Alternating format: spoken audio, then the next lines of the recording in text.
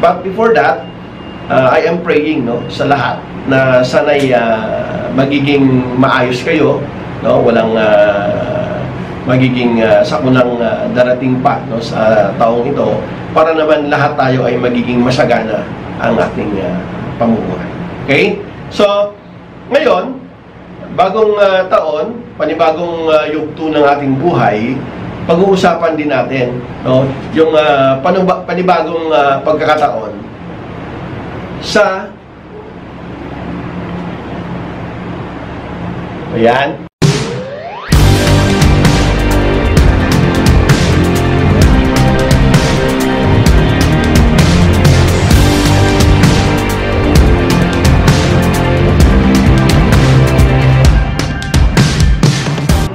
Today is January 1.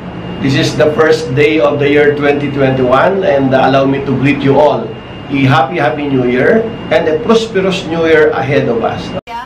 Paano masabi? Alam naman natin kung ano nangyari sa atin noong January 2020, and I am praying na yung January 2020 from 2019 na nagkaroon ng COVID, January 2020 na maraming nawalan ng trabaho, mahirap gumalaw ang mga biyahe.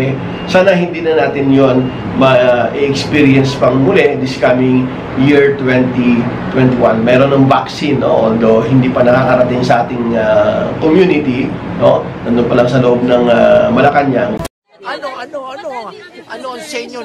Natamimi kayo. But I am praying and hoping na sa mabilis na panahon ay mabigyan tayo ng vaccination na pangangailangan natin din sa pang-araw-araw natin para protection, and makapag-travel na rin tayo sa ating mga business opportunities, hindi lang dito sa Metro Manila for example, but for the provinces kung saan meron tayong mga business transactions. I am praying for that, no, na magiging mabilis ang action ng ating gobyerno.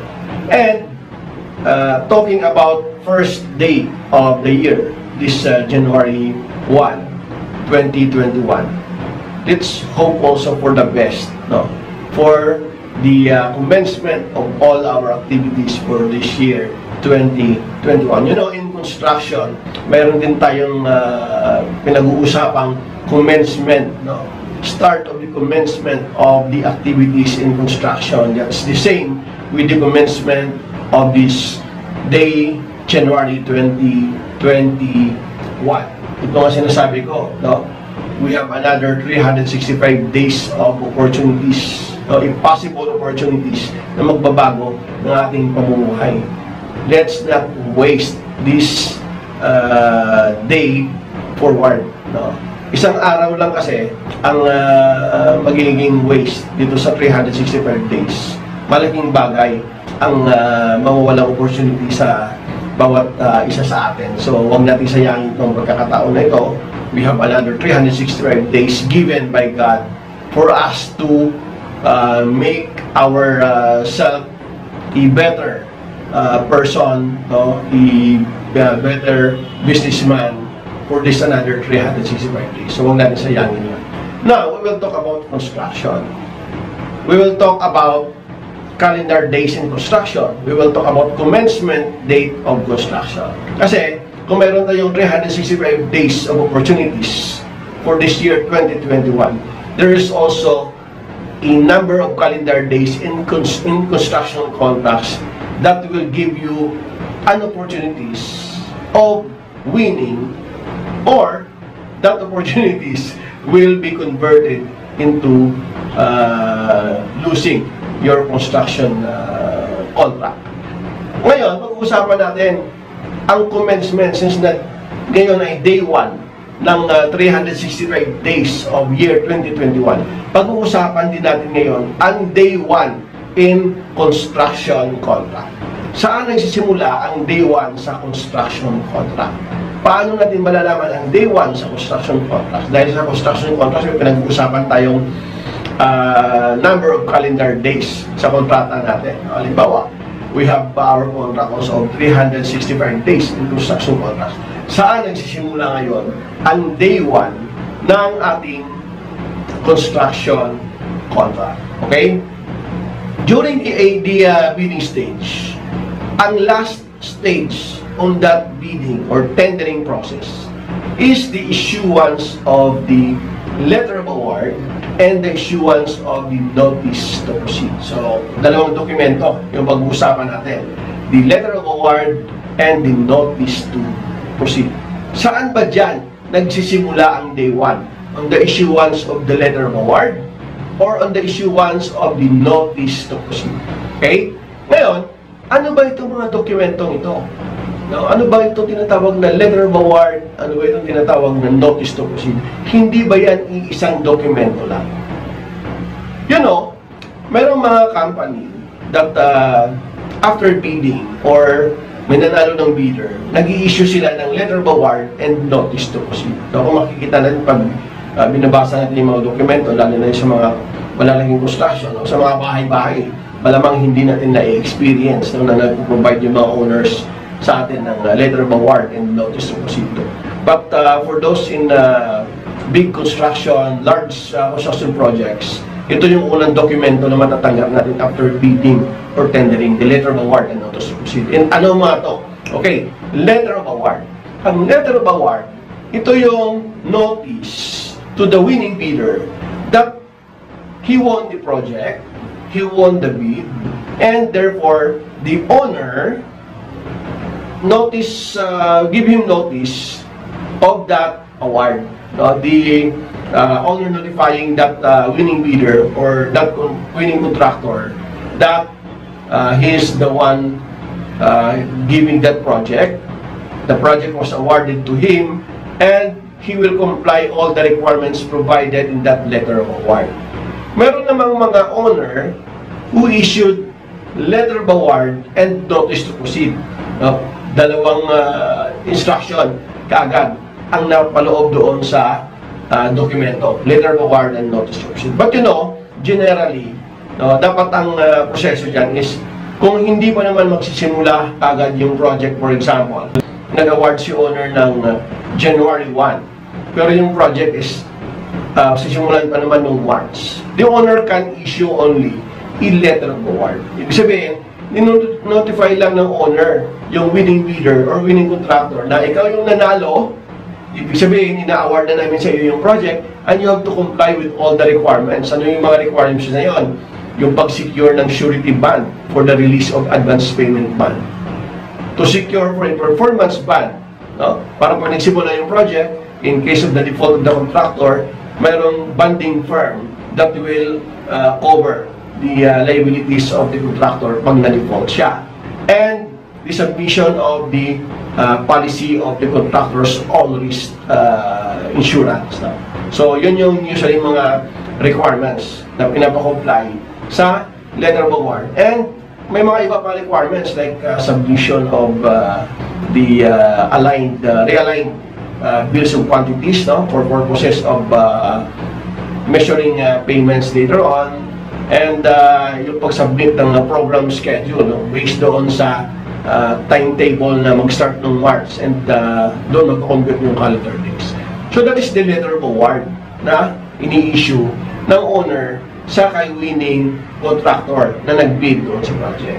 Ngayon, pagdating ng March, no, or before March, 2 weeks before March, or 3 weeks before March, for example, to commence the work, doon pala ngayon si owner mag-issue that notice to proceed. Ibig sabihin, notify na si contractor, notify na si winning bidder na mag-commence ng work or mag-proceed ng work on this date of March. So, ang i-issue ngayong dokumento is the notice to proceed. Of course, nauna nang na-comply ni contractor yung mga documents na kailangan ng owner doon sa pag-issue ng letter. Meron namang mga contractor na ang nare-receive nila is letter of award and notice to proceed. Dalawa na kaagad ang nakalagay doon sa dokumentong yon. Letter of award and notice to proceed. Ibig sabihin, notify na si contractor as winning bidder that the project was awarded to him and therefore he is also notified by the owner to commence the work on the date provided in the notice to proceed. Question ngayon is, paano pagka hindi nakalagay sa letter of award and notice to proceed ang date of commencement, kung kailan siya mag-day 1. So as a general rule, usually 7 days upon receipt of that letter of award and notice to proceed, that will be the day 1 computed to the program schedule of the contractor. So yun yung general rule.